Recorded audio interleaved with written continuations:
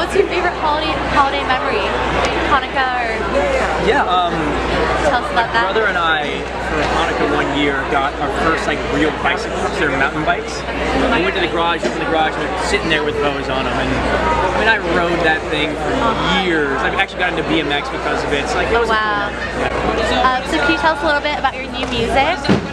Yeah, I mean, I just got off the Village stage not too long ago. What's exciting is that some of the fans are actually showing up now to listen to that music and singing back the lyrics, which is such... I don't know how to explain how cool that is, guys. When you know the song, you sing it with me.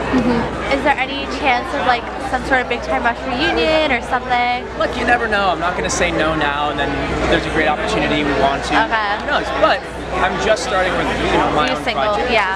And it's an exciting time for me to be playing music that is so much more personal to me. Yeah. And I'm frankly more passionate about because Of course.